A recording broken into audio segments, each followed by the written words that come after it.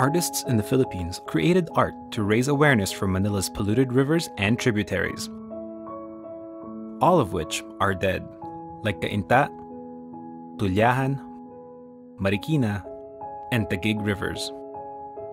The artists used custom pigments called Dirty Watercolor, created from water samples from Metro Manila's most polluted rivers.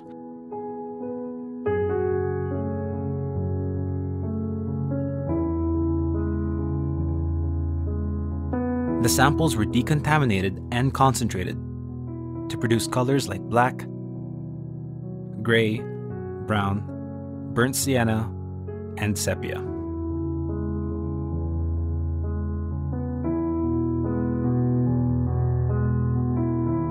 ABS-CBN Foundation, the organization leading the cleanup of polluted waterways in the Philippines, will be presenting the artworks in an exhibit at the Rockwell Center from May 25 to 27, 2016.